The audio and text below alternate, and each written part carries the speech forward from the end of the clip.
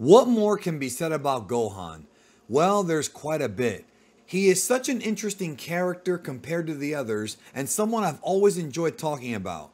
But despite being popular amongst fans, how much do people really know about him? Today, we will follow the life of Son Gohan, discuss him as a character both in conception as well as execution, and his continuing journey from boy to man to beast.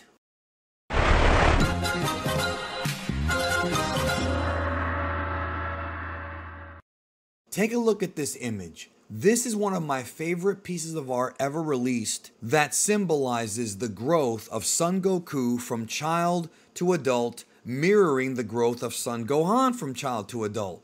It's gorgeous, and for the past 25 years, I have adored this picture, and it perfectly represents what this video is going to be about. The life and times of Son Gohan. So let's go back to the very beginning of what we would know as Dragon Ball Z.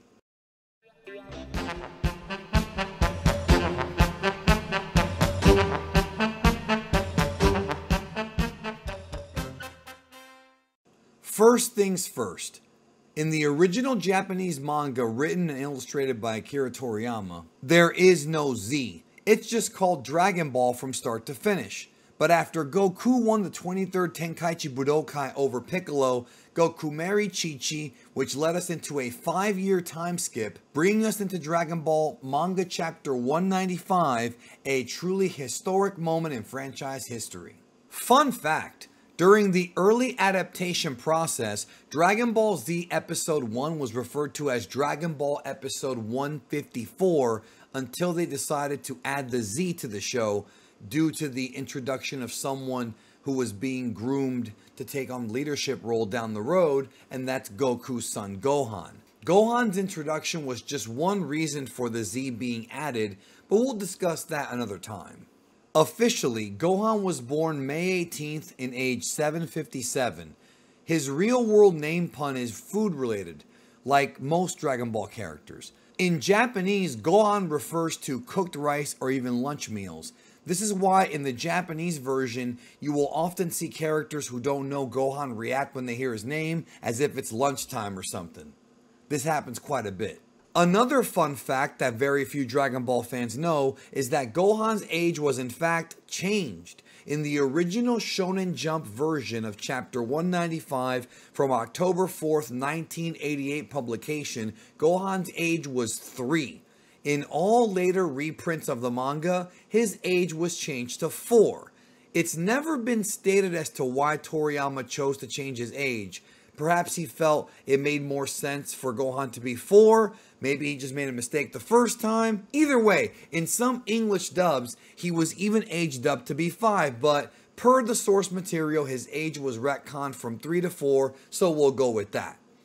From the onset, Toriyama purposely made Gohan and Goku very different characters, and it surprises me when fans try to make Gohan Goku-like and vice versa.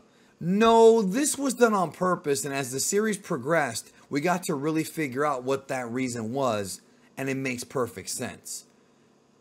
It's safe to say that Gohan is the co-main character of Dragon Ball Z, and that Toriyama was slowly building him up to eventually take the lead at some point. He just wasn't sure exactly when.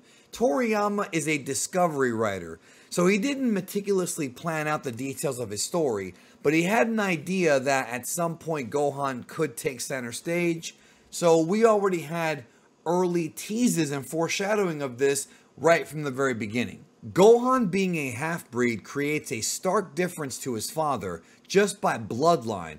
Because of his mother's influence both biologically and socially, Gohan did not want to be a fighter. Gohan wanted to be a scholar. Goku has always been battle-hungry and anxious to test his skills against the best because he's from a warrior race, whereas Gohan has that aspect of his bloodline diluted. Gohan would be the first of many half-breeds to be introduced later. Gohan does retain some of his father's competitive spirit, but having human blood changes things. I'll go more into that later. Unlike Goku, Gohan had a relatively stable early childhood. Chi-Chi kept him safe from going too far, but soon his world would come crashing down. Our first clue That Toriyama had plans for Gohan's future would be during the battle between Goku and Piccolo versus Goku's brother Raditz, when Gohan burst out of the space pod and delivered a terrifying headbutt, injuring Raditz. Prior to the headbutt, Gohan's power level read as 1,307 on the Scouter Tech. This means that Gohan, when angry, was actually able to surpass Goku's entire life up until that point, and he was only 4. This includes Goku's many battles at the various tournaments, Demon King Piccolo, and even 18-year-old Goku against Piccolo in the tournament final. Without a single day of training in his life, Gohan surpassed his own father. So as you remember, Goku and Raditz both die, but not before Earth was warned of the incoming threat from Nappa and Vegeta. This aspect of the half-breeds being stronger than purebloods was briefly discussed by Vegeta and Nappa when they analyzed the events of the fight and what Gohan was capable of. While half-breeds may not have the same desire for combat, the human genes allow their emotions to ignite a fire inside of them that could take a full-blooded Saiyan warrior years to reach. Because talent without training can only get you so far, Goku's mortal enemy Piccolo took it upon himself to train the boy for almost 1 full year. The anime version of these events had some of the best anime-only filler episodes ever, and in my opinion, surpasses the manga version. During this time, we really see Gohan and Piccolo's relationship begin to blossom, with Piccolo being the ruthless trainer that he was, toughening Gohan up. The reverse happened to Piccolo as he began to form a bond with the boy because he was the first person to ever treat him with respect and dignity. Gohan's compassion for life would become a very important aspect of his character, even more so than Goku. Like Grandpa Gohan, he has a love for everyone around him, and crossing his loved ones triggers his emotion, which elevates his power. Gohan's potential has been repeatedly a recurring aspect of his character. That aforementioned potential is connected to his anger, and every time his anger explodes, it leads to a new major power-up. It's always been there from the start. Piccolo serves as the one to teach Gohan how to survive by letting him learn how to survive on his own. During this survival time, we soon discover that, like his father, if Gohan stares at the moon, he can become an Uzaru, a great ape. And when this was shown early in the arc, it was foreshadowing for the finale of the arc. Gohan being left in the wilderness was his first lesson in understanding that his survival instincts and anger leads to lives being saved from threats, something that was echoed by Kami to Goku when he was a kid. I love how Toriyama always brings things back from the past in a very creative way, especially during this time when I felt that Toriyama was at his absolute peak as a writer. These events would trigger a change in Gohan, but simply put, Gohan grew up fast. This whiny, spoiled brat from these early Dragon Ball Z episodes and chapters would harden up, become a survivor, and be the key reason as to why they even survived Vegeta.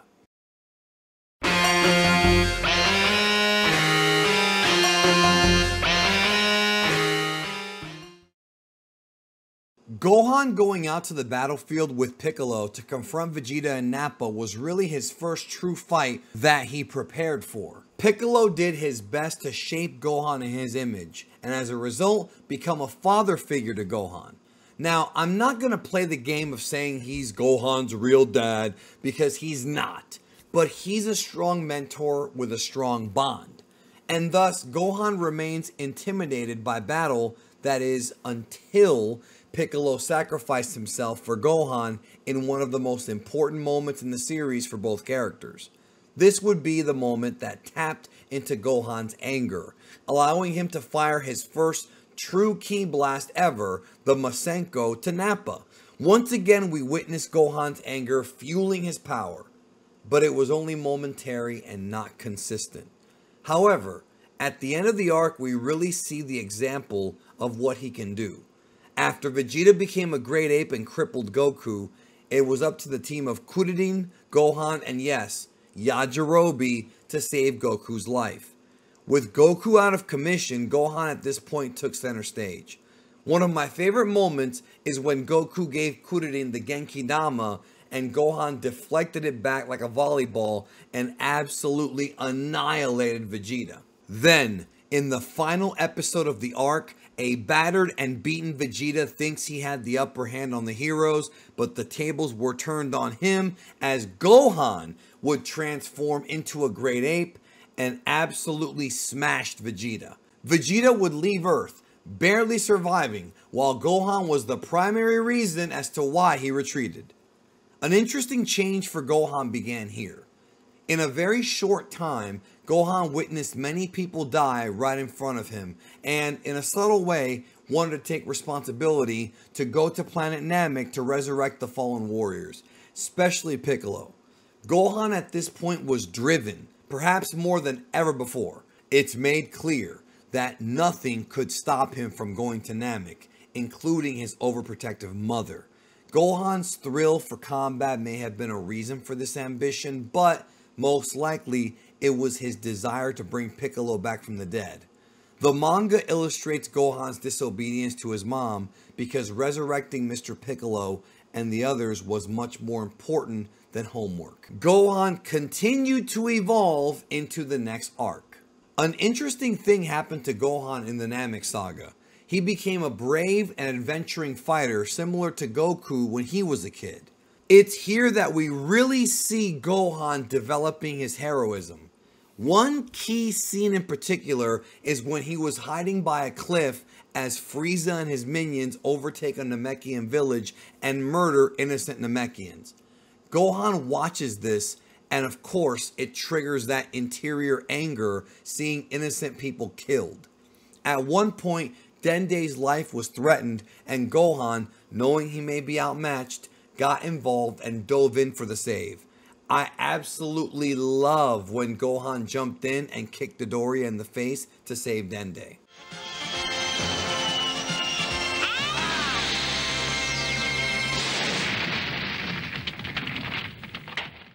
Dende would lead them to Saichoro, the Grand Elder of Planet Namek, who would unlock Gohan's latent potential and give him a power boost. Toriyama wrote this into the story because he wanted to make it a bit more realistic that Gohan and later Kuririn could compete in battle with Frieza's minions. This would be the first of 2 times Gohan's latent potential was unlocked. We'll go into the other one later. Gohan begins to take a more serious role in the combat, little by little, namely when the Ginyu Special Forces arrive. The bravest thing he's ever done up until this point is attempt to defeat Recoome, who was an absolute tank around this time. Gohan's valor and resilient behavior was put to the test, but ultimately he could not overcome Recoome and got his neck broken as a result. This was one of the most graphic moments in DBZ. Let's not forget, this is a 5-year-old kid getting his neck broken. Damn. At this point, Gohan was faced with death for the first time in the series, until Goku showed up just in time and gave him a senzu to save his life. From this point forward, the arc would shift to Goku being the lead, with Gohan being a supporting character. They team up with Vegeta and later Piccolo to take on Frieza himself. While Gohan was involved in the fight, ultimately Frieza was too much for any of them. Gohan continued his supporting role, showing off his latent power and even being able to hit third form Frieza with a tremendous attack. But once Goku appears, he kind of takes the center stage again, with Gohan going back to being support, helping as much as he could. But ultimately, it would come down to Goku versus Frieza on the dying planet, when Gohan and everybody else on planet Namek, other than Goku and Frieza, were teleported to Earth. For more information and an in-depth analysis on Goku versus Frieza, check out my Dragon Ball In-Depth on the brilliance of that fight. I promise you'll enjoy it. Gohan's growth from the beginning of the series up until now has been stellar, both mentally and physically. Even though he's still a kid, Gohan kind of became his own man here. The anime gave us an extra, the Garlic Jr. arc. This was specifically made to give Gohan a W over a major villain. Gohan and Piccolo are the leads of this arc, and Gohan shows how potent his power is by vanquishing Garlic Jr. for a second time. Speaking of Garlic Jr., Gohan's role in the classic DBZ movies would mostly be as a supporting character, with a few notable exceptions. With DBZ Movie 1, he was the one who defeated Garlic Jr. and pushed him into his own dead zone. And in DBZ Movie 9, Gohan would annihilate Bojack, and then he would face off against Broly in DBZ Movie 10, and was able to overcome him with the infamous Family Kamehameha. Of course, he would once again be the lead in Dragon Ball Super Hero, but we'll discuss that later. When it comes to the main series, the Artificial Human arc, aka the Cell arc, would be when Gohan would truly ascend to main character status. During the early portions of the arc, Gohan showed more of that bravery that we saw flashes of all throughout the Frieza saga. Once the Z Fighters get the bad news from Trunks about the future, Gohan and the others knew they had to train hard, and Gohan got a special opportunity to train with both his father and his surrogate father figure, as depicted in Dragon Ball Z episode 124, when Gohan trains with Piccolo and Goku. It was almost a dream come true for him, as it elevated his strength going into the confrontation with 19 and 20. Side note, if you want to learn everything there is to know about the androids, aka artificial humans, I have an hour-long Dragon Ball in-depth video packed with so much information that you absolutely must check it out. We cover androids 1 all the way to 21, so go check that out if you haven't. So, during this part of the story, there wasn't much for him to do, and this is likely because Toriyama was saving him for a greater purpose later in the arc. Little did we know how great this purpose would be.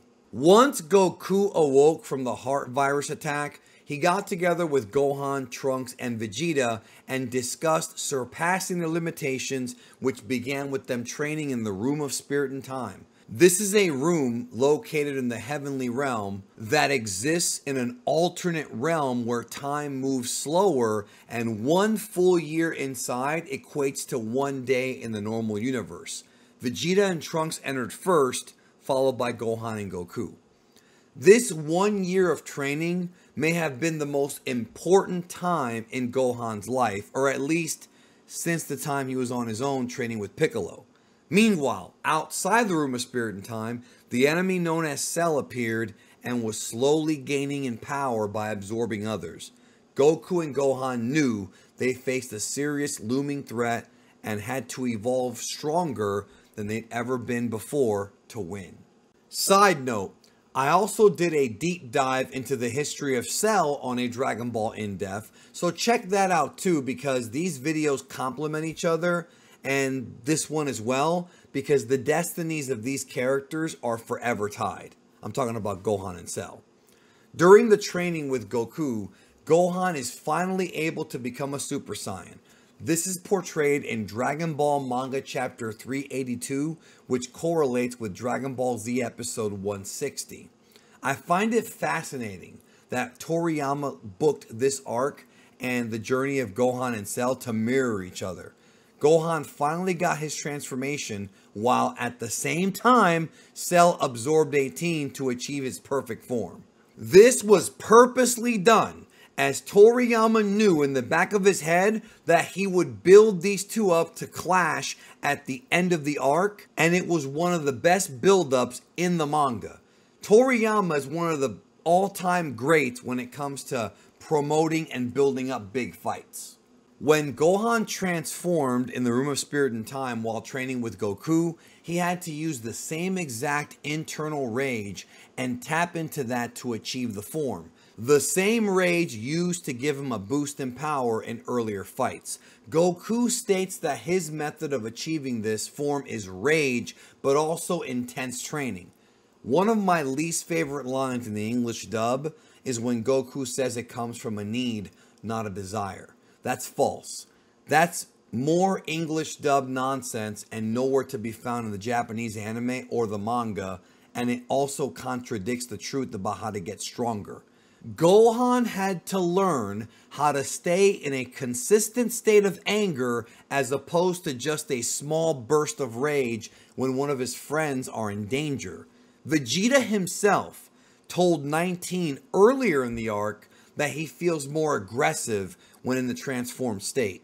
While training together, Goku realizes that Gohan has even more internal power and potential than the average fighter. You see, mastering this anger and controlling it is the key to truly unlock the max levels of the power. But Goku knew that Gohan was special because he was more emotionally toned than he or Vegeta. This is, of course, as I mentioned, because he's half human. So because of this, he was able to truly rely on his rage to take him to the next level. Gohan being half human gives him a much larger emotional spectrum, which is the big reason as to why it took Goku and Vegeta longer to tap into SS2. Firstly, Goku and Gohan learned that the intermediate grades have too many flaws. Goku demonstrates this while Trunks simultaneously is humiliated by Perfect Cell in their fight because Cell very quickly realized the flaws of Super Saiyan Grade 3. Maybe it's because he has Goku and Vegeta's cells and thus he's a cunning warrior. But soon after, Goku, being the fighting genius that he is, teaches Gohan that this was not the way.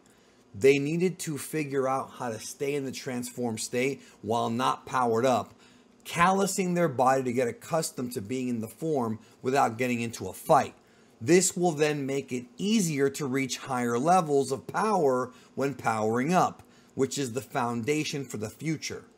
This is known as Full Power Super Saiyan, a form I cover in extreme detail in the Transformation Guide series on the Geekdom 101 channel, along with all the other forms in the series. After a year of training, Goku set Gohan up to become greater than he ever had been before.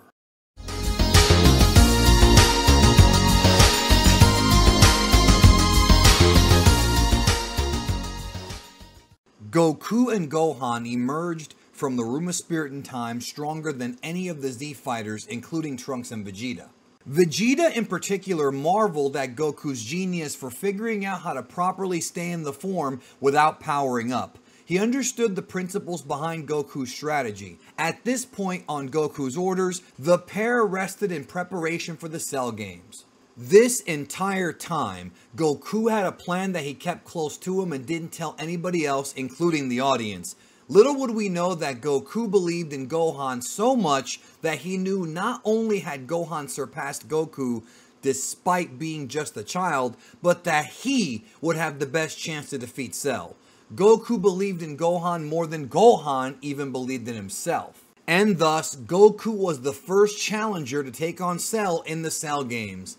Well, the first real challenger, because we all know what happened to that Mr. Satan guy.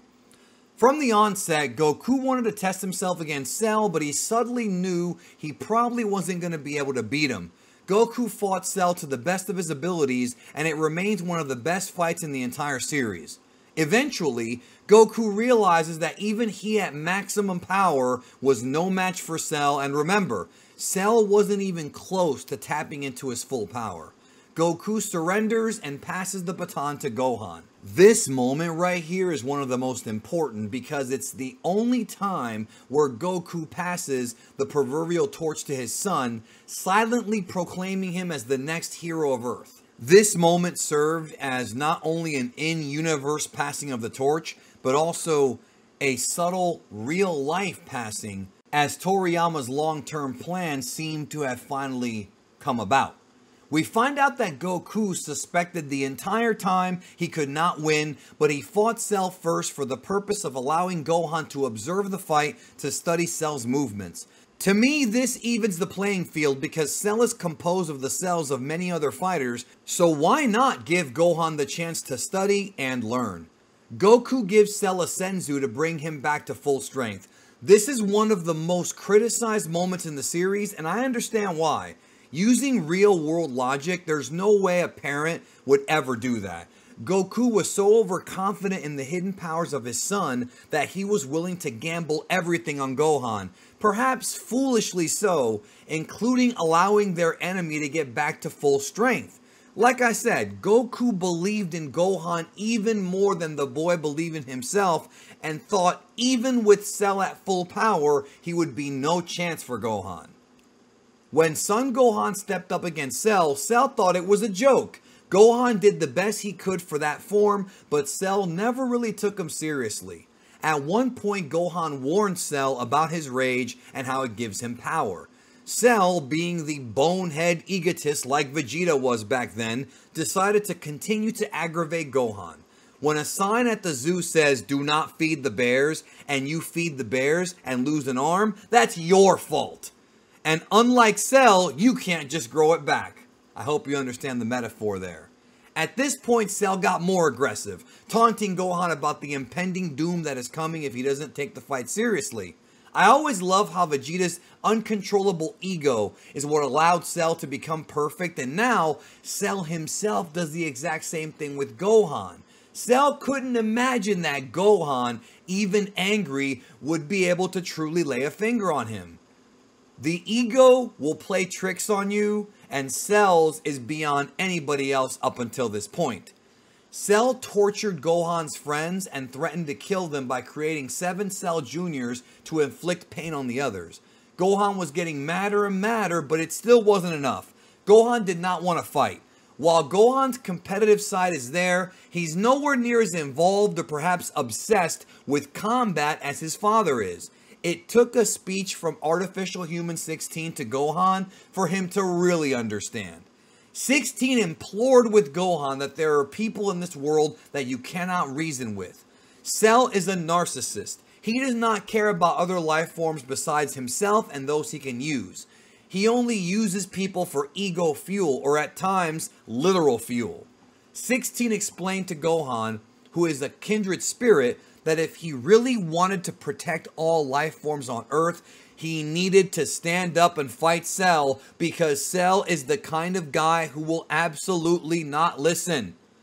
All it took was his head being crushed right after by Cell for it to be enough, as Cell sealed his fate once and for all. Big mistake, champ. Big mistake. Healthy Tony Austin. Big mistake. Big mistake, champ. Big mistake, champ.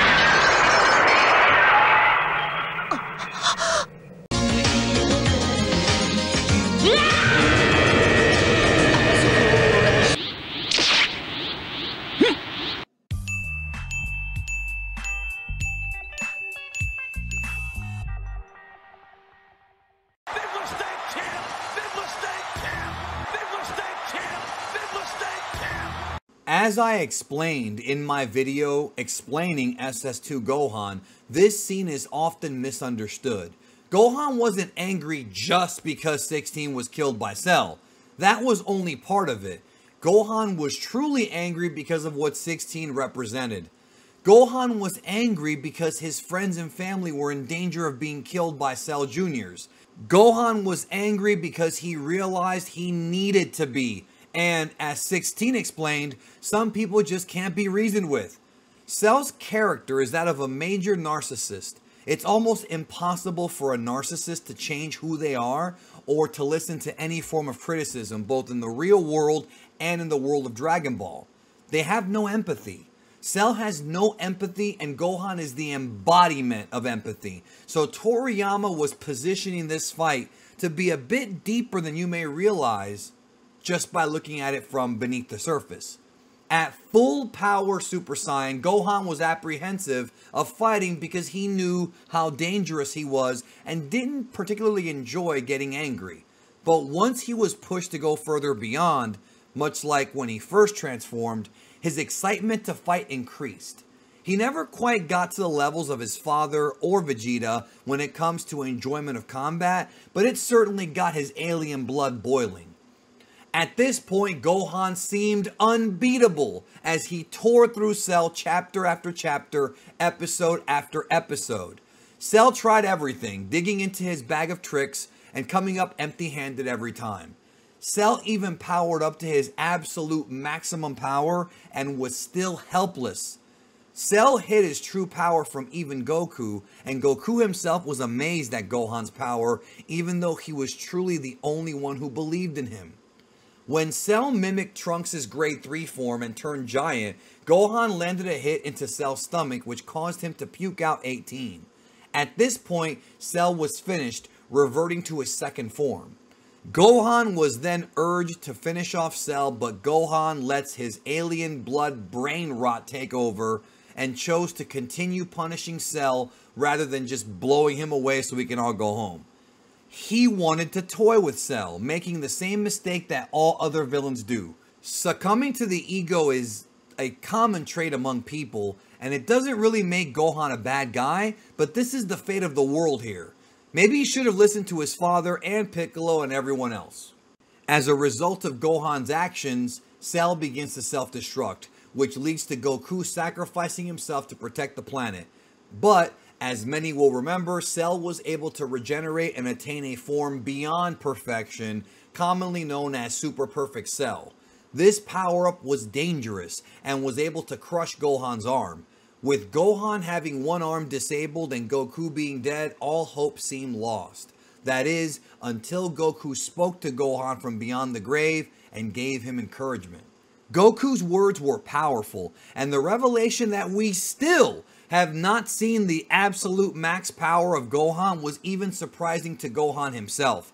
Goku revealed during this time that Gohan was afraid of unleashing all of his power because of the earth falling apart and Gohan's fear of that. But Goku assured him it would be okay. Quite frankly, Cell's Super Kamehameha would have destroyed the earth anyways had it struck, so Gohan would have had to have taken the risk to fight back despite his reservations. In this case, the risk paid off and Gohan was able to finish off Cell once and for all. And before you say, well, Vegeta's the real reason Gohan did it, you probably need to watch my video about the power of SS2, and by the end of it, you'll understand Vegeta had a very small part to play, and it was Gohan's might, which was way stronger than fans even realized, the real reason as to why Cell was defeated. At this point, Goku chose to stay dead to prevent more problems from coming and left Gohan as the Earth's protector. This would have been a very good point to end the series, and in fact, many Dragon Ball fans think it was supposed to end here, but that's a myth that is untrue.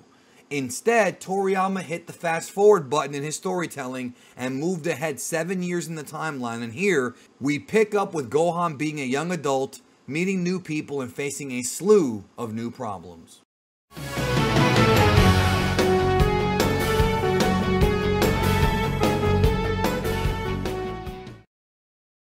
Toriyama did intend for a long time to transition from Goku to Gohan as the role of main character, and popularity polls in the various Jump magazines of the time listed Gohan as being one of the most popular characters in manga. So in the next arc, Toriyama aged Gohan up, but also gave Gohan a little brother, Son Goten, a new character slotted to take the role that Gohan had in the series prior to this arc, as the child co-star. This was a common strategy in shonen franchises, but it also gave Gohan a new kind of relationship and a new person to care for and fight alongside. Also introduced in the Buu arc was a love interest for Gohan, the daughter of Mr. Satan, Videl. Mr. Satan was the phony who took credit for being the one to kill Cell, even though it was Gohan who did it. The idea that Satan screwed Gohan and Gohan later literally screwed Videl makes me laugh. Gohan having a love interest and a little brother allowed Toriyama to explore new avenues of storytelling. However, Toriyama himself has admitted that he's not very good at writing romance. This is why a lot of the relationships in the series are explored off-screen, even in the manga. Of all couples in the Dragon Ball series, it feels like Gohan and Videl are the closest to actually showing romance while still not going too far as to show physical affection. Toriyama subtly shows them getting closer, and the anime filler illustrates that even more. Unlike her father, who's a counterfeit hero, Videl is a tough martial artist, and naturally, her respect for the actual man who killed Cell is what drives her attraction to Gohan, besides, of course, his good and positive nature. Even as an adult, Gohan remains innocent, but he's not perfect. We'll talk about that a bit more in a moment. Gohan's life became more humble at this point. Rather than defending the Earth from aliens or demons or killer cyborgs, he transitioned into becoming a crime fighter, the Great Saiyaman. Was it corny? Yeah, but it was supposed to be. Toriyama wrote this aspect of Gohan's character to not only mimic the Ginyu Special Forces, but in turn inspired by the same thing they were inspired by: Japanese tokusatsu television shows. TV shows like Ultraman, Kamen Rider, and Super Sentai, with their wacky poses and colorful costumes, have been a staple of Japanese television for decades. Toriyama was inspired by these shows as a younger man, and that's why Gohan acts the way he does. We find out rather early on that Gohan slacked off in his training, and thus that hunger and that rage, that incredible strength that he showed in the Cell Saga was tamed. Vegeta and Goku both scolded him, in different ways very much disappointed that he was a shell of his former self. He was still powerful enough to transform, but ultimately was surpassed by Goku and Vegeta during the 7-year time skip. It's difficult to pinpoint exactly why Toriyama wrote Gohan like this at the time. Obviously, the big difference between Gohan and Vegeta and Goku is that he was a half-breed and they are purebloods. Gohan had that humanistic side to him, and thus he never had the obsession with combat that the purebloods had. Toriyama was clever with this aspect of the story, as it harkened all the way to the early days of the Z portion, when half-breeds were said to have more potential for faster growth. However, their thirst for combat was minimal compared to the purebloods. When rereading the Buu arc now as an adult, I think not only was this the intention, but also I think Toriyama was trying to deconstruct Gohan and then rebuild him. Perhaps I'm too optimistic in my approach, but Gohan's training with the Kaioshin and the eventual power-up he got from the old Kaioshin was his way of rebounding him. However, if that were true, it does sort of feel like it wasn't earned. Up until this point, Goku and Vegeta were consistently training to improve. Meanwhile, Gohan surpasses both of them by letting an old man cast a spell on him. It's a bit weird and one of the weaker aspects of the writing in this arc, even if it did lead to Ultimate Gohan being the ultimate badass. But even the ultimate badass got punked out when Majin Buu absorbed Gotenks and Piccolo. Even with all of these godly upgrades, Gohan was humiliated by this version of Buu. Then, let's not forget he couldn't catch the Potara that his dad threw at him. Was Toriyama burying this guy on purpose? The middle to final portion of the Buu arc finds Gohan sitting out most of the time, either with the Kais absorbed by Majin Buu, or just on Earth while Goku and Vegeta battle Buu on the Kaioshin planet. It's difficult to pinpoint the exact moment that Toriyama chose to go back to Goku as the lead and abandon his original idea of Gohan taking over, but if I were to guess, it would be right after Ultimate Gohan beat down Super Buu. The writing at this point starts to feel like it's dragging, almost like the creator couldn't really figure out how to end the arc. So it's been a multi-decade long myth that Gohan was replaced by Goku as main character because of fan outcry. Complete nonsense that has never been proven. On the contrary, there's tons of evidence against that, and I've done a Mythbusters video on this channel compiling all of it. So check that out for all the evidence proving that that's not what happened. The only reason given as to why Toriyama went back to Goku as main character is because he felt Goku was better suited. Those are his words. Perhaps because Goku represents the classic Taoist martial artist, always seeking adventure and new challenges along the way. perhaps for Toriyama it was easier to write stories with Goku than Gohan, it really wouldn't matter because after the Buu saga, Toriyama was pretty much done with the weekly manga and closed the book on the story with the appearance of Gohan and Vidal's daughter Pan being introduced, the result of their romance. At this point, Gohan was happily married and a father, which to me is a pretty satisfying ending for the character. Others may not agree, but that's how I see it.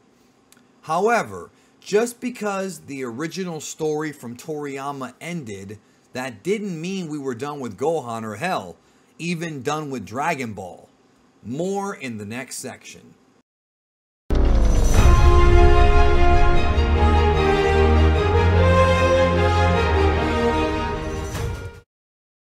Let's discuss Gohan's portrayal in GT and in Super.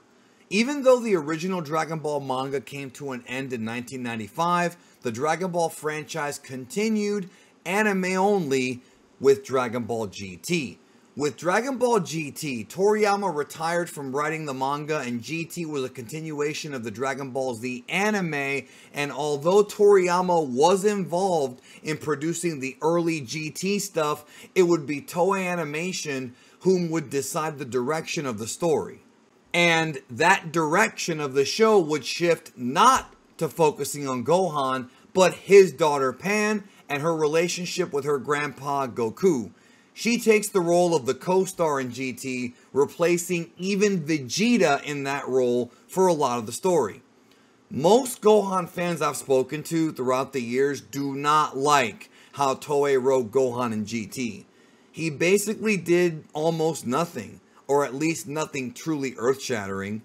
Yeah, I liked his fight with Goten when he was possessed by Baby and his fight with Vegeta, but what did he really do?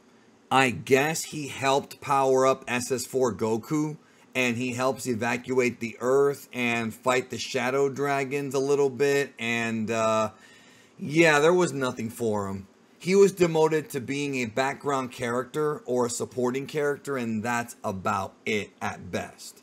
Now, when it comes to the Dragon Ball Renaissance era, starting with Battle of Gods in 2013, Gohan definitely did more than in GT, but for the majority of the run of Dragon Ball Super, Gohan's major antagonist was not Cell or Bojack, it was inconsistent writing. If you analyze how Gohan is written in these stories, you can tell it's off. Toriyama had a hand in writing a lot of the stories in Super, and straight up wrote the full script for Resurrection F, Broly, and Superhero, starting with Resurrection F. Toriyama lazily reused the trope from the Buu arc. Gohan slacked off and has gotten weaker. Frieza, however, did the opposite and one-shotted Gohan in his first form in the movie version of Resurrection F. This would begin a strange series of events where Dragon Ball Super couldn't figure out what to do with Gohan. While Super teased at various times that Gohan could be the strongest once again, they never really kept focus on that. If you look at the things Gohan said and the way he behaved in the Future Trunks arc, he seemed to be happy with his life and really didn't have motivation to fight. But then, in the very next arc, the Tournament of Power, Gohan seems to be refocused and re-energized to fight. One of my favorite DBS episodes of the anime is when he faced off against Goku at night, prior to the tournament beginning. This was phenomenal and gave me hope that Gohan would be taken seriously again. Now, during the tournament, the anime and manga versions differed. In the anime, Gohan had some shine here and there, but in the manga version written by Toyotaro, Gohan was seriously pushed. There was an entire manga chapter where Gohan dominated and was shown to be an absolute beast, no pun intended, of course. Gohan went back to being a supporting character in the Moro arc, and he wasn't even in the Granola arc at all. But when the time came for Dragon Ball Super Superhero, the next movie from 2022, Gohan fans got what they wanted for years. But that wasn't the original idea. When Toriyama was first conceiving the next movie, after Broly, he pictured it as a movie centered around Piccolo as the lead, something the series had never done before. Dragon Room head and Shueisha editor Akio Iyoku, who worked alongside Toriyama as his right-hand man for years, suggested that Gohan be put in there as the star alongside Piccolo, and Toriyama agreed. There had been data gathered for years about the popularity of Gohan, not just in Japan, but everywhere in the world. And that's what led to the choice to not only feature Gohan, but bring him back into prominence by giving him a new transformation. Toriyama was quick to state shortly after the movie came out in Japan that Gohan Beast is the strongest in the series. Of course, that's all hyperbole to promote the movie and can be debated, but you can't debate the fact that the movie does give Gohan a new lease on life as a top character.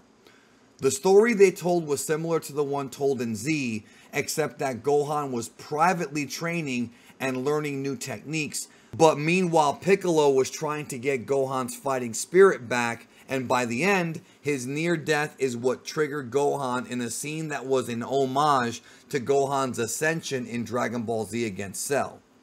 One aspect of Gohan's character that many fans, including myself, wanted them to touch upon, but was mostly ignored in Dragon Ball Super until Super Hero, was his connection to his loved ones. We've said for years that if Videl or Pan were ever put in danger, that it would be the perfect trigger point for Gohan to go back to taking things seriously. Unlike his father, Gohan's human side created an attachment to living creatures and loved ones, perhaps even more than Goku. This is why the scene with 16 impacted Gohan so much. With Dragon Ball Super Hero, Pan pretends to be in danger due to Piccolo's suggestion, allowing Gohan to get serious, but it's not until the climax of the film when Piccolo appears to be dead at the hands of Cell Max that push Gohan to become Beast.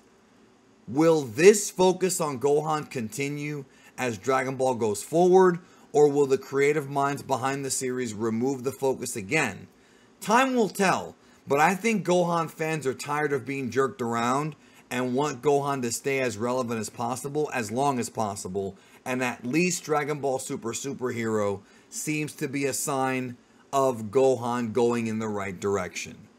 Gohan has always been a character fans can relate to. A kid whose father sees more in him than even he does, a half-breed with access to power that even he can't truly conceptualize. A hero, a character who bounces between being a powerful force of good and a scholar who enjoys studying and learning even more than he does beating people up. Gohan has had one hell of a life, and as it stands right now, his story is ever unfolding. I'm sure we will all watch with bated breath as Gohan lives on. Thank you for watching.